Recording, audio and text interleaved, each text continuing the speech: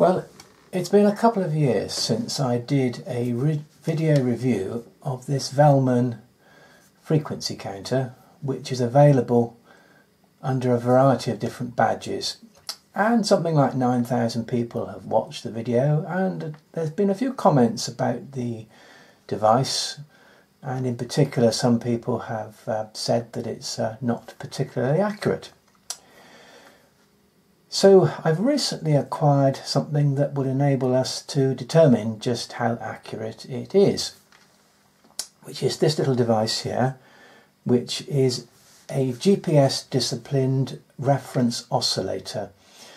And this is available from the British company Leo Bodnar.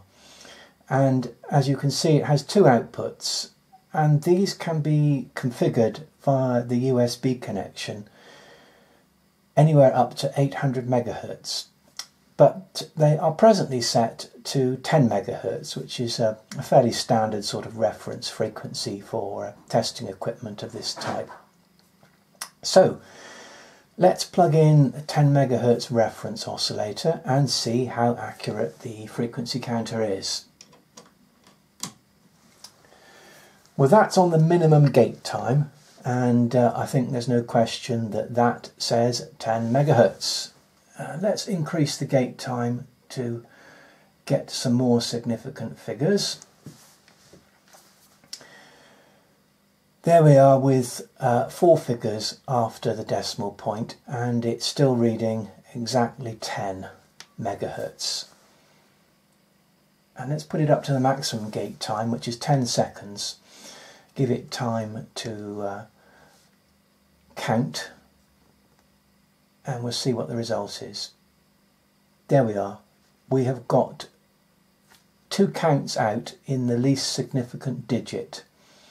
So that's reading 10.0002 megahertz. That is in fact an error of 20 hertz in 10 megahertz, or 2 hertz in 1 million hertz, which is an error of 2 parts per million. Now, I don't think that is a bad result for what is a fairly inexpensive frequency counter. I haven't actually taken the lid off to look inside and see whether there is a calibrate adjustment on it. I have searched on the internet to see if I can find a manual for it, and I haven't been successful in doing that, and I must confess I don't like playing around in equipment without a manual, because it's possible that you could alter things that could be very difficult to bring back again. However, there is the frequency counter. It's been on for about 10 or 15 minutes, so it's not completely warmed up at present, but the error is 2 parts per million, which I don't think is too bad for what is a fairly inexpensive instrument.